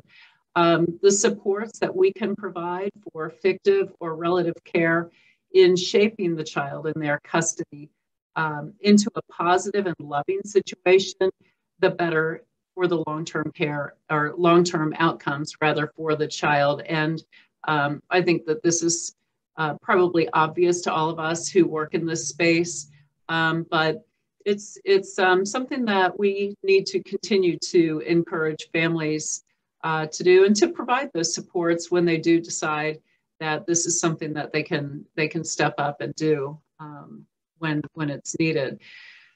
You know, many times there is a lack of communication, or there are policies that create obstacles and confusion or lead to frustration and anger and a lack of trust in all the parties. And so this is something that we can work on just in avoiding those communication breakdowns, just through understanding the needs of the whole family and providing those supportive resources. You know, as Commissioner Straub said, you know, really working on training our social workers so that they have what they need to really be clear and supportive and provide that therapeutic communication between all parties. We know that the benefits of kinship care are enormous to children. We have a few different types of kinship care, which I know that you all have talked about, and you've probably already talked about the daunting number of children who are in kinship care. 96,000 Kentucky children live in some sort of kinship care relationship or situation. That's 99% of the kids in Kentucky. You know, much work has been done to help alleviate the systemic problems and to ease the burden on families, with the primary focus on being on the health of the children. The Family First Prevention Services Act was enacted in 2020 with a focus on really reuniting those families. And kinship care is an important part of that. It's an important way to maintain those connections when families are struggling, and we need to support those caregivers with resources. So I look forward to continuing my work with all of you, and I just thank you for all that you are doing for the families of Kentucky. So I'm so sorry that I have to run, but I have 2 minutes to get downstairs. So thank you all. Have a great meeting. Thank you so much, Representative Moser, and have a good meeting yourself. Thank you. At the next committee hearing. Thanks. Thank you. So we wanted to get some reflections from many different people who play a different role within the systems, whether it be somebody who is experienced with kinship care as a kinship care provider, or somebody who has experienced kinship care as a young person in care. We also have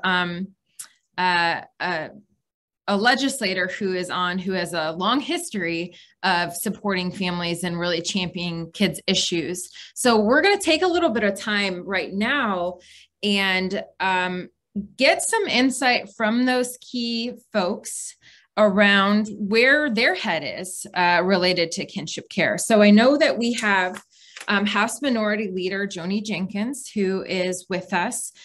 We will also have Altwan Dawson, who is a young person who has experienced care. Norma Hatfield, who you have all heard from earlier today. And we will be having some just kind of open discussion with those folks. So I'm going to start with Representative Joni Jenkins, just to get some insight and maybe some feedback and reflection on Representative Moser's comments, but also kind of what you're seeing in your experience as a legislator over the years with kinship families in Kentucky. Good morning. Thank you so much for having me on. And I have to admit, I just jumped on here, so I missed Chair Moser's remarks. So I hope I don't repeat anything that she said. As I'm sure she let you know, as we're in preparation for a possible special session. So things are a little wild here in Frankfurt, but boy, I'm glad to see Ms. Hatfield and Mr. Dawson. Mr. Dawson and I worked together for many years at JCTC, so it's good to see him as well. I think certainly the folks that have stepped up to provide kinship care and fictive care to our families that are kids that it's been deemed dangerous for them to stay in their biological families, I think have been just a godsend to the state.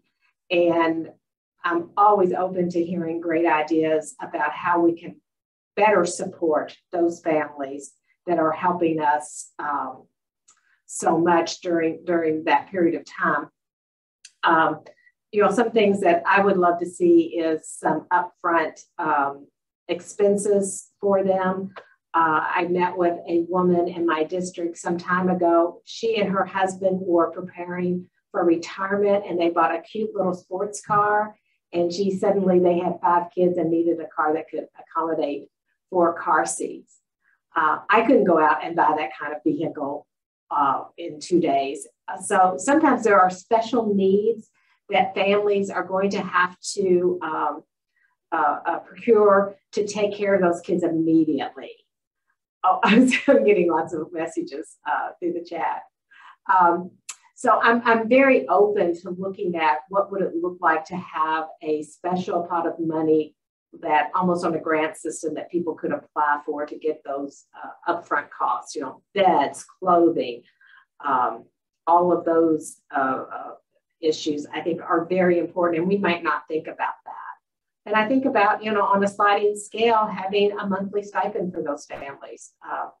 What I have found from working with other families, there are a lot of things that can really add to children getting to the best of their potential. And it might be things like dance lessons or money for athletic equipment for them, anything to help them normalize their daily lives and help them to thrive at school and get more to a normal place. And there are some special considerations that we have to think about. I know that there have been cases where grandparents take in kids, and part of the agreements with the state are they can't have contact with the biological parents, and that creates some problems. So those are issues that we all need to be addressing. But we all know, I believe, that most kids do better when they're with their biological parents, if it's at all safe for them to do that. And from working with older foster kids, I know that once they turn 18 or 19, sometimes one of the first things they do is reconnect with that family that they've been separated from. The bond is very, very strong. Hopefully, as I caught the tail end of Chair Moser, as we talk about the families first, the being able to intervene early in lives, I think is a huge, huge boon for us. And I'd love to see us be able to keep families together whenever we can. And if it means intervening early in those lives, I would hate for any child to be taken from a loving family because there are economic concerns. I really appreciate it. I'll stop and listen now. Well, I appreciate your thoughtfulness around this. And of course, not only did you talk about barriers, but you talked about solutions, which I think is where your mind is always focused, Leader Jenkins. I'm wondering if Norma or Eltwan have any reflections on those barriers or solutions, or would like to identify some of the ones that they've been thinking about.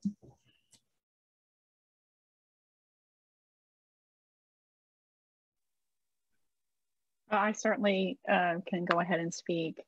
You know, when I think about barriers, just right off the bat, I think it's the lack of preparation, because it happens so quickly. And you know, Dr. McDaniel talked about with the work that she's doing that potentially can be reduced. But you know, some of it that I see is a lack of, I don't want to say training, because I think training is definitely needed. I know we're looking at doing some of that, but also a lack of counseling, a lack of legal support. I can't tell you how many families that I talked to said, well, I was told to go show up in court, and, you know, I don't understand what's going on, and I don't feel like some of this is right, and I don't feel my words are getting out there, and I need some legal support. Or you know, I need the paperwork so that I can get the kids in school, and that's not happening. Or, you know, do I adopt down the road? Those kinds of things are huge barriers. I know that we spent We stopped counting after $10,000 on legal support just to get our kids out of foster care because there was a mess up in the system in the first place, and we never had a phone call. But even to navigate that whole process, you know, and I'm telling you, thousands and thousands and thousands of dollars I hear from so many other caregivers. So I would say lack of legal support's there. I know that I think when we talk about preservation of families, another thing that I see is there's no reunification focus on the entire family unit. They focus on the child and they focus on the bio parents, but there's so many dynamics going on with the kinship caregivers at a broader perspective, and that can create a lot of problems. And long term, I think we have to look at reunification of bringing that whole family unit together. And that's just another one there. I want to speak more into what was just said from my personal experience as a young person who grew up in the system and in the different environments that one might travel. So I lived with a few of my aunts at a point in time, but in a particular, in 2000, me and my sisters were placed with one of my aunts in Richmond, Kentucky, and I don't think that there was many supports provided, and I don't think that there was a willingness to learn that dynamic of what things were like in the home before the placement, and then in my aunt's house. There was not a thorough investigation to see if that placement was fit for the people, me and my sisters, young people, to stay in that home. And so that came with its own trauma that you may not be aware could happen in a home once the state releases custody to their kinship parent or guardian. So speaking on that family dynamic is extremely important, and to focus there when we talk about reuniting families, I think is essential to making it actually happen. Just knowing the family is what we mean when we say family dynamic. Everyone has a family dynamic. The way we learn to care for one another or not comes from our family dynamic that we were raised on, and the values that we carry that portray those things, help us to portray those things. So yeah, I think learning that family dynamic is important, and also the trainings are important as well. The family needs trainings and counseling. This is also just a better way to understand that family dynamic and break it down in a way that's more therapeutic for everyone.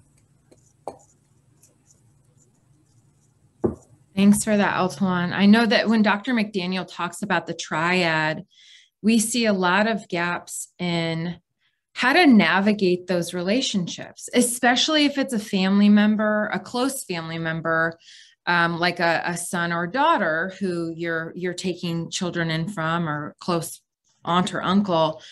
There's a lot of tension in those relationships, and there's a lot of things that you are not quite prepared to navigate, that you have to figure out how to navigate really fast, right? That placement happens, and then you're having to make decisions on, do I take custody? Do I become a foster parent down the road? Are we talking about adoption? And I think that there's a lot of need for supports that that we just haven't really gotten to yet in Kentucky. I'm wondering if there are examples of things that you all have seen related to placement that you've seen that has went well in situations related to either that dynamic or just more broadly when kinship placement happens or fictive kin placement happens. Like, what do you think has been a real a benefit to those families that you've seen of late? Are there any bright spots that you can think of?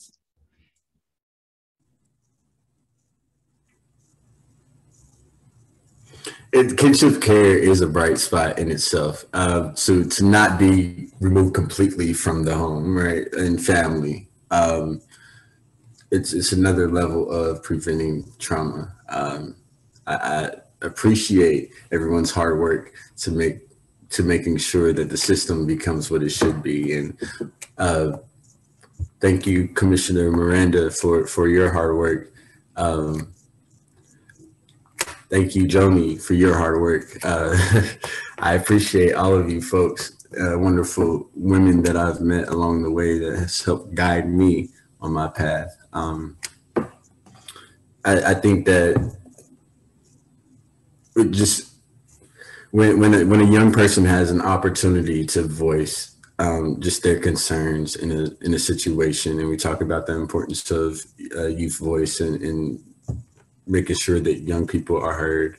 I think that creates opportunities to create those positive environments for the young person.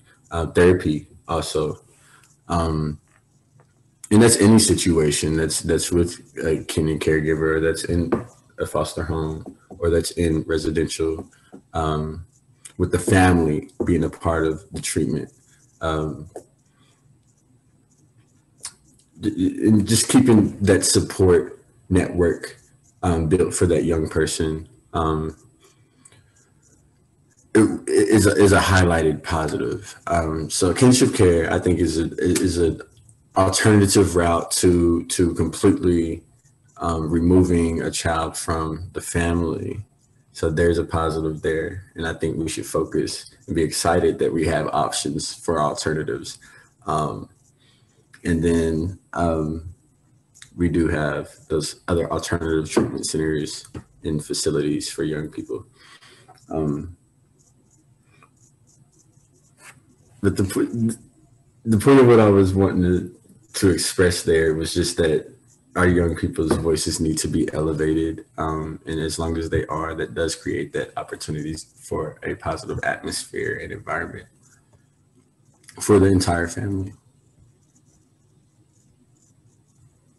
You know, and as I'm sitting here thinking, I'm wondering if it is possible to set up maybe a navigator position within the cabinet and use some of the folks that have been through this, like Norma Hatfield, who have been in the system and watched it, to create almost like a peer educator or community supports person to help folks newly in the system to navigate the system and to let them know what questions they should be asking, helping them in the legal arena as well.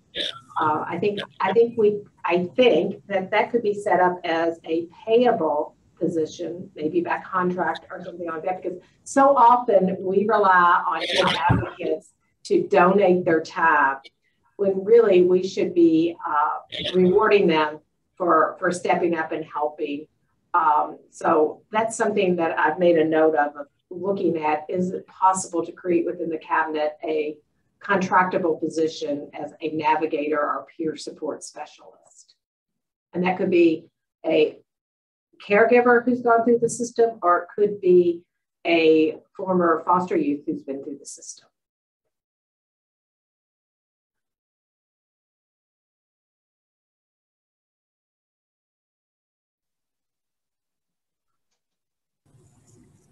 And I think when we talk about creating that supportive network, I think having that person there is extremely helpful for the young person involved. Just knowing somebody's going to be there, somebody they can talk to. And in preparation for this discussion, I did talk with Debbie and Nikki Thornton to get some of my ideas down. And I think this was one of those that came up. Just to have that supportive person for the young people involved in the situation. So I just wanted to comment as well. I think what Elton said is so important. It's building a system by the people who run the system does not always work so well for those who need to use the system. And it's about, you know, hearing our voices, you know, showing the value in using those voices as we build something. You know, there was talk about a training catalog and all of these things out there.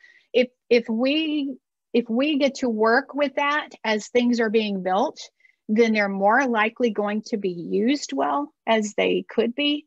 And I think just you know, getting the opportunities like here, in all the different forums, to have that lived experience voice, no matter what perspective we're in, whether it's biological parent, whether it's the child, whether it's the father, you know, grandfather, grandmother, aunt, uncle, neighbor. I think that's where you really get to building something that is really going to be used and is needed.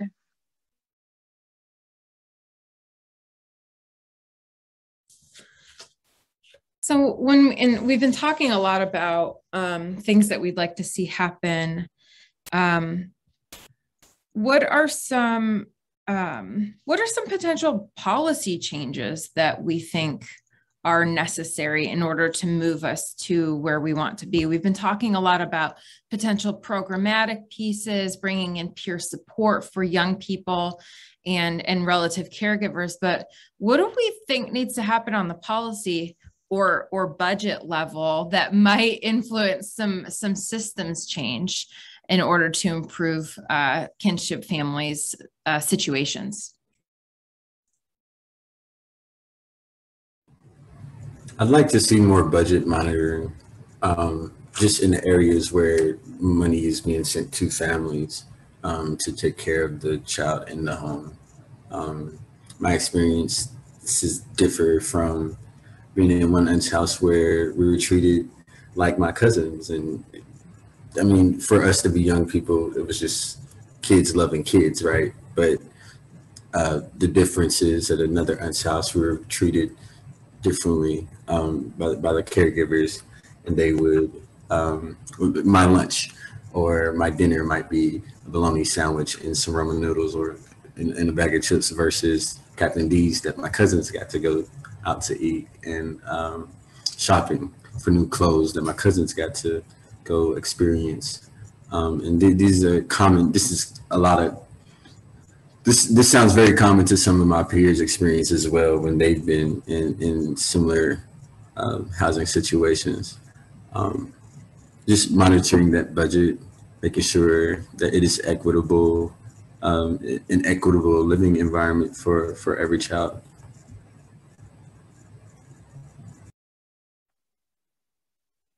So some of the policies that I see, and it kind of goes back to a little bit about what Elton talked about, is, you know, these kids are removed from everything they know, good or bad. It's what they know. They walk out of their house with what's on their back. My kiddos had pajamas on and no shoes. And they brought one thing with them, and it was a little blanket, and the foster mom threw it away. Just because it was so, you know, bad, in such bad condition. I think we need to relook KTAP, which I'm glad to hear that that's being done. But I think that we need to step back and look at what are the barriers that are in place that keep families that should be applying for KTAP to do so, such as the child support thing. What are we doing as we implement kinship foster that we could do better? You know, as an example, there's two different versions of kinship foster, and if you don't meet the right bedroom size, you get less resources. And in essence, what that does is it says that those who have less get less, and those who have more get more. And I think it's about just stepping back and saying, take all the bureaucracy out of the way. This child's been removed. What does it take to make sure that that child has the food that they need, has the clothes that they need, as normal, like, you know, as much as possible in a day-to-day, that they can be. And so take everything else out of the mix. I know there has to be a budget, but relooking how we allocate the resources that we do to kind of get to a better place for those kids. So I'd like to chime in since I am part of DCBS, and you brought up a really interesting point, or points were brought up about how to reach the relative and fictive kin caregivers more. And I really personally see the need for peer support specialists, or the idea of someone who has the lived experience, because I can tell you, like with the peer support program that we're partnering with and with UK, they listen to that peer more than they're going to listen to a DCBS worker. And I've said this, thousands of times, and it all comes back to the idea of money, what we need. But there is the notion out there that we know that I would prefer someone to be like, well, I give a presentation on the service array. I really would prefer it come from a peer who's lived that and done that, who can tell them straight up what the pros and cons are, because like they know what it's like. They know what the dynamic is to go this route or that route. And they're gonna accept that information more than an actual DCBS worker. And so, I mean, that is, ideas that we have talked about and things that we encourage. I mean, I know we're trying to expand KY Camps, but there's only so much we can do with what we have. But there is, it's really important. And it's also important to realize like this, that it can be beneficial for everyone. We actually had someone who come through the program who was a foster parent, right? Who had went through all the foster parent training, but chose to take custody this route. And so, we did a referral for her. And she even talked about herself, how it was so helpful to have that particular set of expertise, just dealing with relative caregivers. So, and I mean, not to get into what DCBS is going through, it's a lot to ask a social worker to not only to ensure safety in homes, but also tell you all the benefits that are available to them at the same time. Like, unfortunately, we're going to miss stuff here and there. That's why I think it's really important to take some of that burden off of them and place it on the people who have that lived experience, that caregivers are going to trust more. I mean, let's just be honest, that they're going to trust more from hearing it from them than from a DCBS worker. Yeah, and I just appreciate you saying that. I feel like that, we're trying to get somewhere, but maybe it's just about relooking some of the things and how that's communicated. I know that when I saw on Kentucky Faces the video that was going to talk about all the different things in the service array for kinship families, I was at a loss. And I had to go back, and I sort of knew a little bit about it. And I think hearing it from somebody that understands from their point of view in the system, hey, everybody, this is how it works. And approaching it that way kind of makes it, I think the communication gets a little better, and people would then better understand the services that are available. So I really appreciate that comment. And I just wanted to let you know that.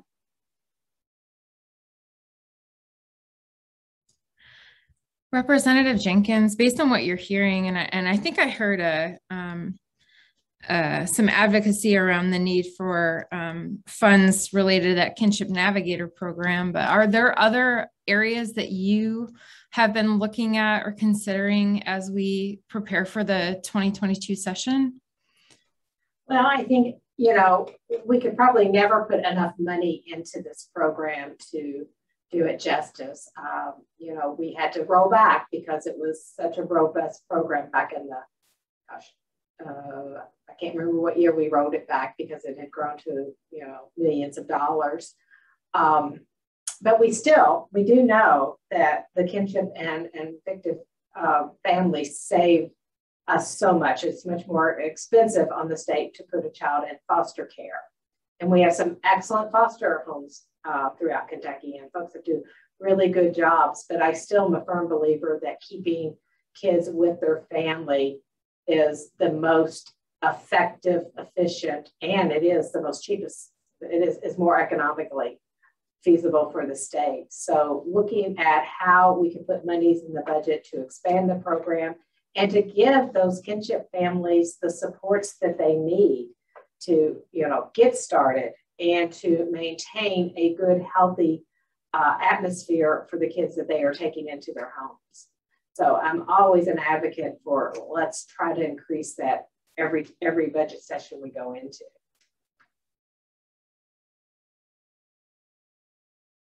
So I'd like to ask a question to the panelists, and I kind of added Maurice here. And Maurice is a guest panelist as well because he provides so much fantastic insight.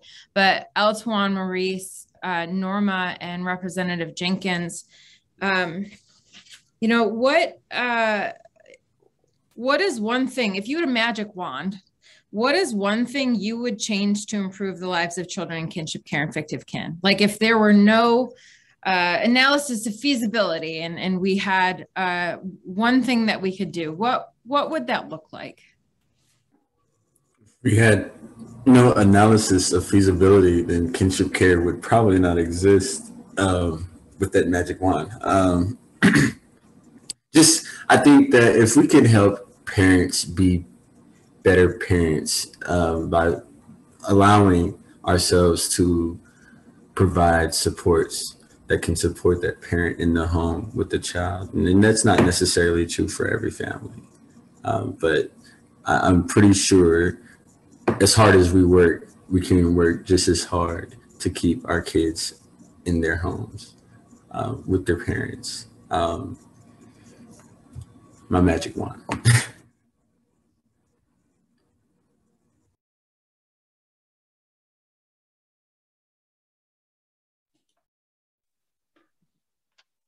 I can go next, I guess. I would say if I had my magic wand, I would, I feel like things are just not equitable. I mean, it's so many levels in the system anyway, but if we're talking specifically about kinship families, I would say we would wipe out the stigma and the bias that goes along with a family member stepping up under some really terrible situations within their own family. And that bias would go away. And the services that child needs, the child that's in the system, the child that's been abused and neglected, that child would receive the services that they should and not be penalized for being placed with a family member. So Norma kind of stole mine. I was thinking of the idea of not viewing, regardless of if we're placing in a foster home, a relative's home, or a fictive kin home, whatever immediate need that is there, we can supply without having to worry about where it's going to come from. So not worrying about like, are we at the point of, are they eligible for this fund? Do they qualify for that?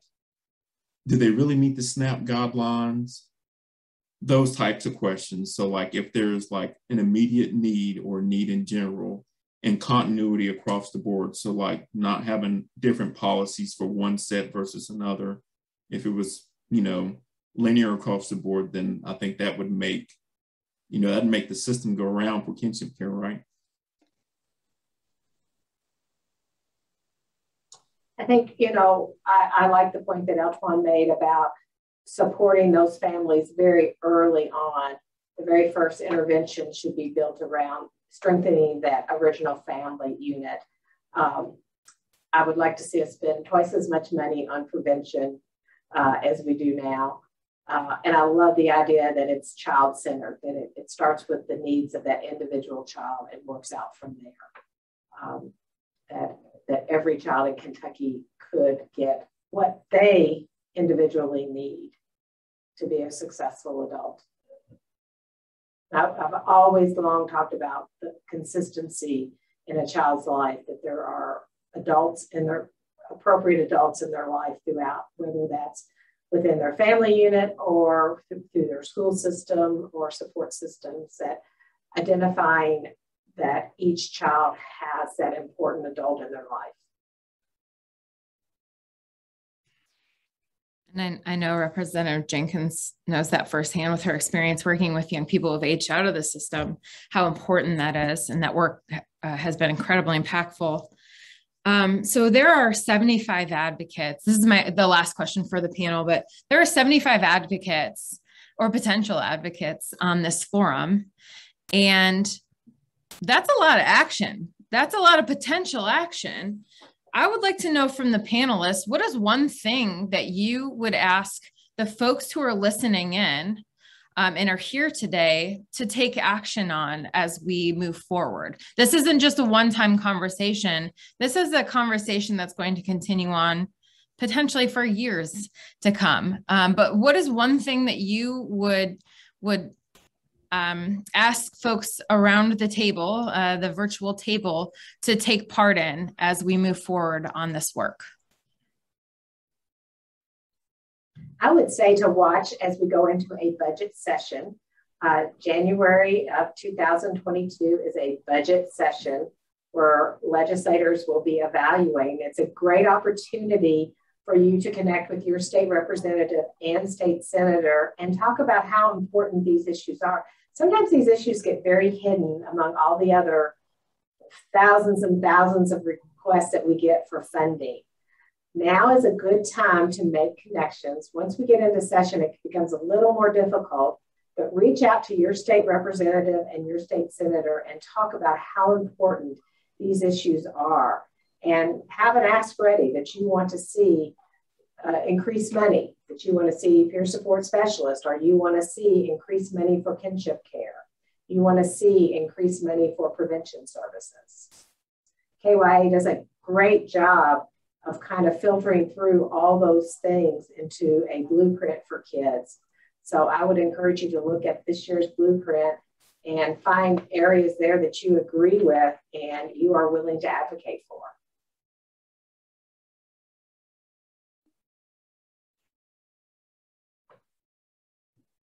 So I would say the same.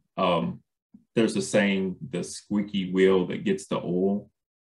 And I think that wheel has got to consistently squeak. And eventually it squeaks enough to whether I want to do something about it. So it's about, being a thorn in their side about the issues that, the kinship care families deal with. I know at DCBS, we would love to tackle more and we would love to do and add more, but, there are limitations. And like what was said, like, it's a budget year. This is a time that hopefully we can fight for more appropriations to be able to do some of the things that people are requesting and trying to do some new things to be able to offer more services to informal placement. So let your legislator know and your senator know what your issues are. And it's, we want to see something done about it.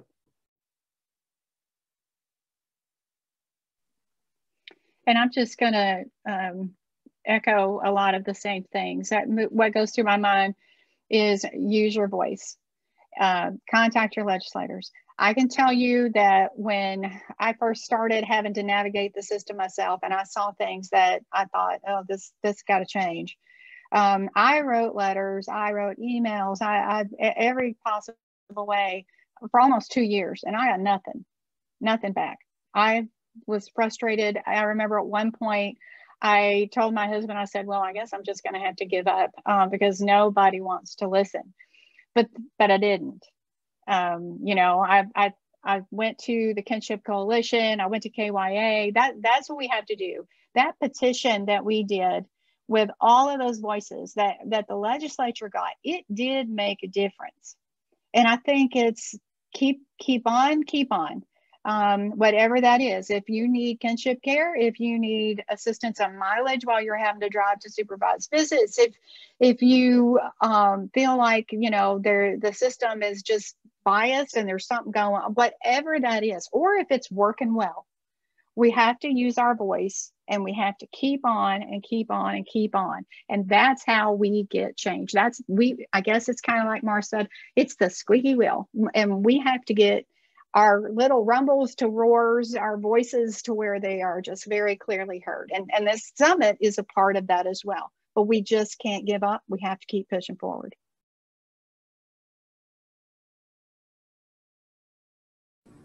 not just making sure that our voices are heard too, but the young people's voices that we represent.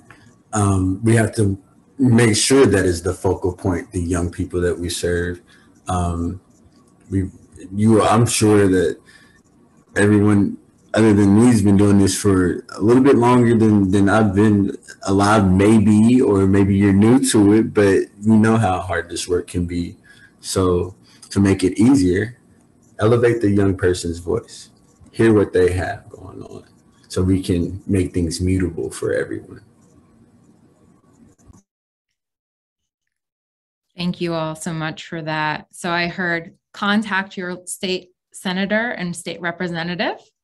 I heard stay persistent and keep an eye on the budget as the budgets are being passed. Listen and create space for voices to be heard, especially those who have experienced this, and just keep at it, right? This is going to take time. As Terry likes to say, I think this is another crock pot solution rather than a microwave. I like that analogy. I actually have been back and forth in the chat with Miss Shantae West, and she had asked if she could provide a quick comment, and we've got some time, so I'm going to allow for her to do that. And then if there are other questions or comments, please go ahead and put those in the chat, but I wanted to give her a minute if you want to introduce yourself, Shantae. And sorry, y'all, I am really passionate about this. I'm Shantae West. I'm a supervisor in the recruitment and certification unit here in Jefferson County. So we approve those child-specific families as foster care or child-specific homes. And we're really passionate about doing all that we can to get these relative and fictive kin providers approved. And so I appreciate all of you all being here. We see a lot of the barriers. We have a lot of concerns about some of the things that prevent our relatives from being able to be certified. And so, you know, my team is here. I think we have like 3 people from my team that have been blowing up my text, being really engaged throughout this process.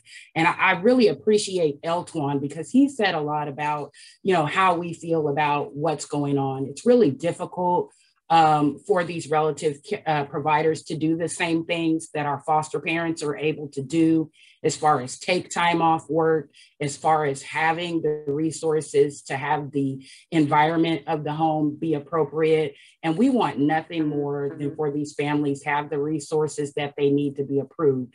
We know that there are waivers out there, but unfortunately, we see every day a new situation come up that the waivers, unfortunately, just don't cover. And there's been times when we have had to not approve a family because of the legislation, because of the standards of practice that we're required to operate under. So to everybody on this call, we really do need you all to get in contact with your legislators. Helen, who's been a long advocate for our kinship family, she did say that, you know, families that go through this process, they know a lot about what's going on. Unfortunately, you know, a lot of the DCBS workers know too much about the barriers also because we're in here doing the work, and it makes us very upset sometimes when we can't approve relative caregivers. And unfortunately, you know, we can't do all things. And so if there is some type of support outside of DCBS workers to support these families, and the peer supports are good. A really big part for us, though, where we're lagging is that we're looking at families' entry when children are taken into care for those investigative workers to be doing home studies on the fly when they're removing children. And so because of that, all of the legal options that are available to families, unfortunately, just aren't explained thoroughly too often. And so by the time those families make it to our unit to be finally approved, unfortunately, you know, some of those waiver issues haven't been shared or discussed. The training options haven't been discussed, and some families don't have time for that. As Eltwan spoke to, we find it very important that these families have mental health support to deal with what they're being thrown into.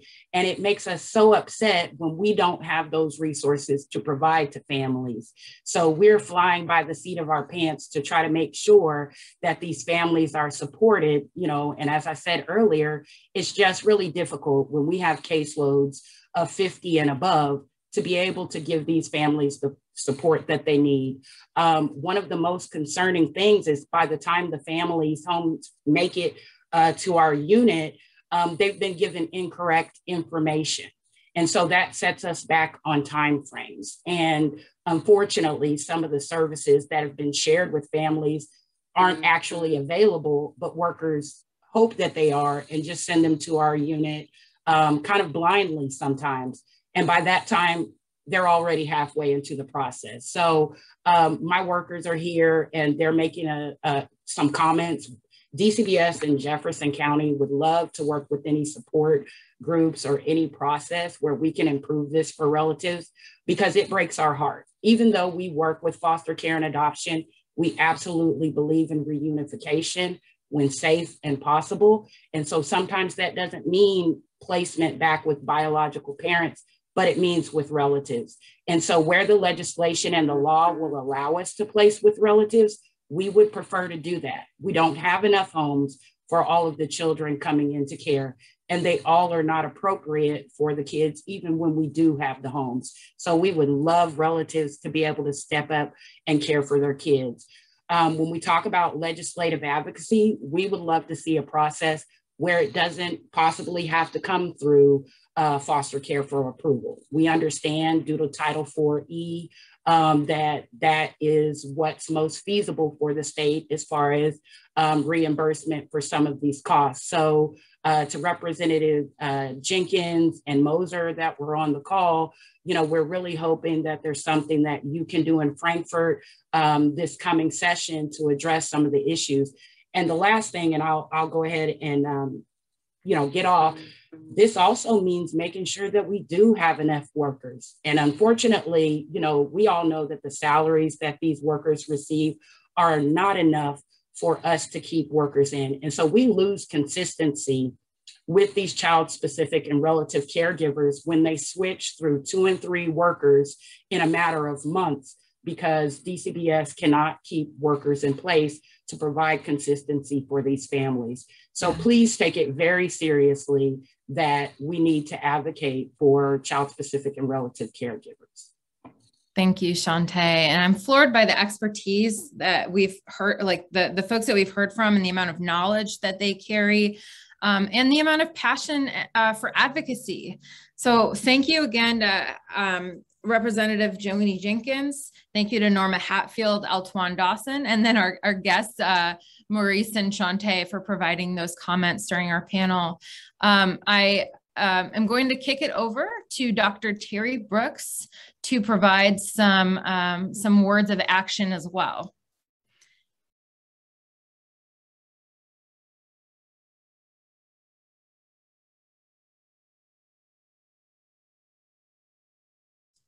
Terry, unmute yourself, please. Okay.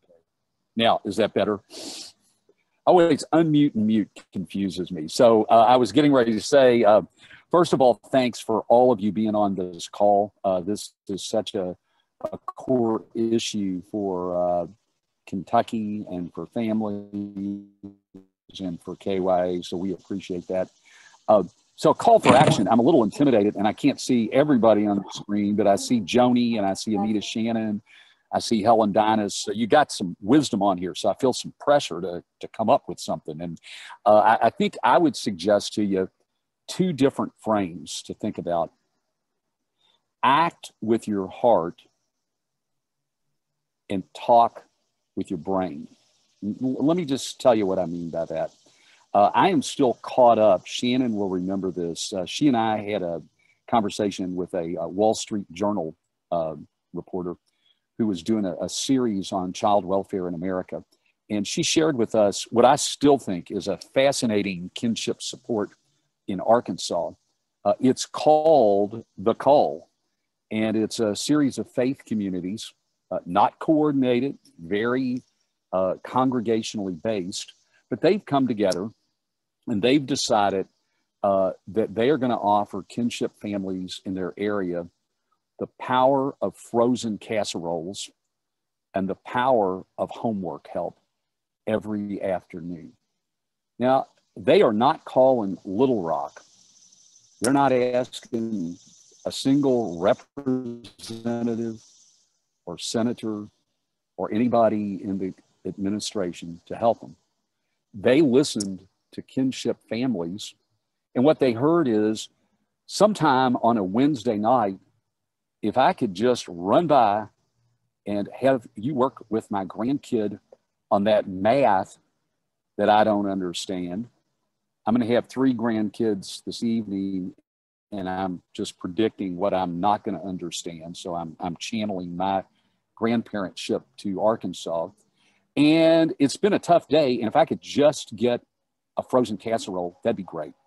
So when I say act with your heart, that's an encouragement to trust your instincts, because I know that all of you know a very immediate, a very tangible, a very relevant way that you could help a kinship family, whether that's through your faith community, a civic group, or just being a neighbor.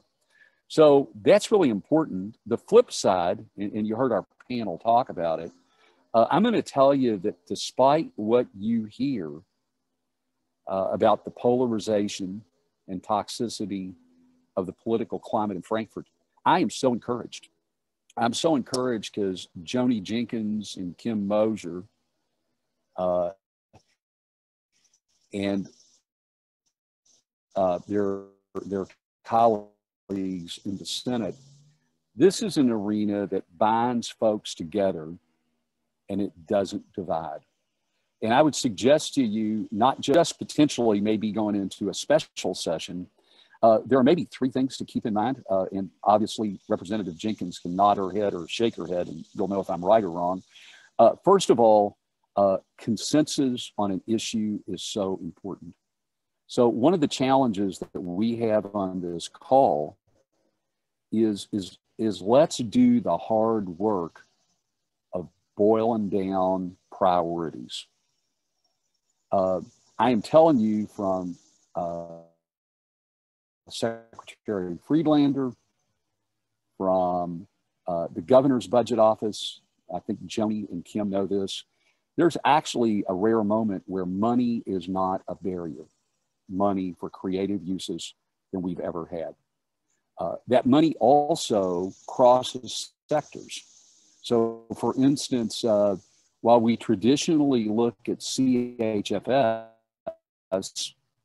I wonder what would happen if we looked at education dollars, because do you think there's any kinship family that would like some support with NTI or closing the gap? So we've got available financing that we have not seen and we may not see. We don't put our elected leaders in a spot where they hear 27 priorities. Because if they hear 27 priorities, they can't please everybody. So again, I look at a Norma who is such a great unifying voice. And we've got to do what is tough discipline, which is all this is important, but let's think about what we really are going after. What is that minimal, targeted, consensual budget ask? So that's number one. And again, as Shannon mentioned, I think open to this. And Joni represents that or exemplifies it, is they get the long-term proposition. They get the fact that maybe, just maybe, kinship families could actually get helped as soon as the special session. Representative Jenkins, Representative Meade, Senator Givens, and Senator McGarvey were on Kentucky tonight, Monday night. One of the things they talked about was the impact of the pandemic on the foster care, child welfare system, kinship families. So do we have an opportunity maybe as early as next week to take a step forward? Absolutely. We have a big opportunity in January because that's when that budget for 2 years is going to be crafted. And I would suggest to you that when it comes to the sector of child welfare, for the last several years, the General Assembly, both chambers, both parties have demonstrated a long-term commitment. The other thing that I believe the General Assembly is poised for is to tackle uncomfortable data points about lots of sectors, and that includes kinship. So here's the bottom line. There are disparities based on when it comes to kinship care.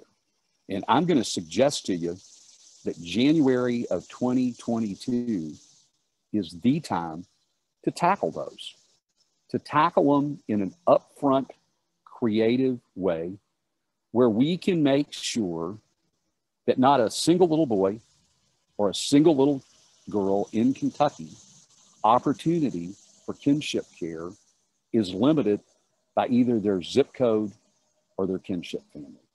So, Shannon, I know the time clock's on. So I would encourage you to act with your heart. Little things mean a lot. Frozen casseroles hunt. And secondly, as a group, as a team, as folks who care, let's apply the discipline to have a consensual focus. And then I believe we can talk to the Joni Jenkinses, the Kim Mosers of this world, and we can say, here's priority spending issues, and here's some tough policy issues around disparities that we want you to tackle too. So I have a lot of confidence in the General Assembly working with the governor on this particular issue. I have a lot of confidence that if we work together, July 1, 2022, the kinship landscape in Kentucky is going to be improved. And we're counting on you to help make that happen. Eltwan, I believe I am supposed to kick to you, and you're going to do the benediction, I believe. So thanks again for joining all of you. Thank you very much, Terry, for those encouraging words and those words of reassurance as well. It is an honor to be able to provide closing remarks, or the benediction as Terry referred to it, for us today as we close out. Just a few ideas that I like to highlight and elevate that came across my notepad today. I think it's practical in this practice to try to support families in a way to begin with that keeps the child in the natural home as best as we can. Now we know that that's not always an option, so I remain unbiased and support kinship care where there's still supports needed as well, like learning the family dynamic or having a support person with lived experience or not for the youth and the entire family. We understand that reunification is important, whether that's with the biological parents or as long as we're keeping the child in the family, we're doing our best to help that child not deal with so much developmentally. The huge highlight in a lot about this work currently is the idea that we need to elevate youth voices, and the importance of elevating and practicing youth voice in action and what that looks like, and how organizations and DCBS might be able to say, hey, this is how we are providing a more quality practice of care for our young people. So that call to action that I want to leave everyone with today is to reach out to your state representative and senators. January 2022 is our budget hearing. So we want to make sure that we elevate youth voices in all arenas, in all spaces, in order to do the work and get the work done that we want to accomplish the goals that we have set out to accomplish for our youth and young people in kinships, kinship families as well. I want to thank you, Representative Joni, for joining me and giving your expert advice and a lot of your love to this process as well. As you said, we go back way back, and I have a lot of love for you. Thank you, Commissioner Marta, Ms. Miranda. You've been also an extremely important person in my life. And I want to thank you for your dedication and hard work here. Terry Brooks for your insights, and KYA support, our moderators today, and everyone who is here and present. And everyone who is here and present as we look to improve lives for youth across the state of Kentucky. Thank you. Thank you so much, Alswan. And thank you all for hanging in and being part of this robust conversation. Keep up the great work, and you'll see some emails from us as a follow-up. Please enjoy the rest of your day. Go get some lunch, stretch your legs.